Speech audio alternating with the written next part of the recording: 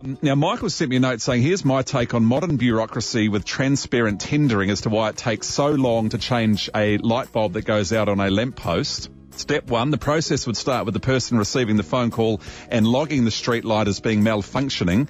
The complaint would then need to be sent to middle management, who would sort the complaint into the appropriate department for the complaint to be sent to. Once this has been done, it would then be sent to senior management for approval. Step 2, the complaint would then be sent to the maintenance department, who would then be required to have an advert in the paper requesting suitably qualified contracts to register their interest for repairs of said street light. Step 3, once the council has received a number of suitable contractors registering their interest, the council would then require an extensive period of time to evaluate the contractors that registered their interest. Once this was complete, the contractors that were selected by the council would then be asked to provide a tender for replacement of the light bulb and would be provided an extensive period of time to put this together. Step 4, once the contractors have submitted their tender price for replacement of the light bulb, the council would then require an extensive period of time to evaluate the contractor's tender pricing.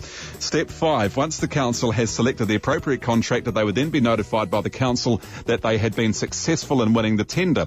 Step 6, the contractor would then schedule the work into their work program and then order a replacement bulb that would have a ridiculous lead time for the bulb to be shipped in from overseas. Step 7, the bulb would then arrive and the contractor would be all ready to go, but it would rain. Health and safety requirements would kick in. That would mean it would be too slippery for the worker to use the ladder. Step 8, the bulb replacement would then be scheduled for the next available slot the contractor has, but it would not be able to be undertaken on this date because the company providing traffic management with 3 management trucks, 2 men operating stop-and-go signs and 40 road cones would not be able to provide their services on this day to meet health and safety requirements. Step 9, the bulb replacement would then be scheduled for the next available slot the contractor has available that aligns with a traffic management contractor.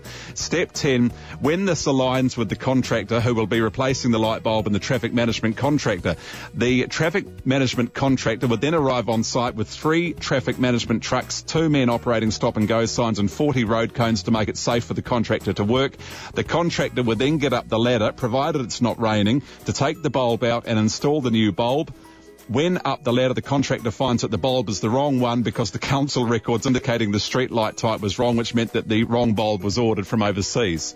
And finally, step 11, the process would then start all over again from step 6 and be repeated until the correct bulb was installed and working.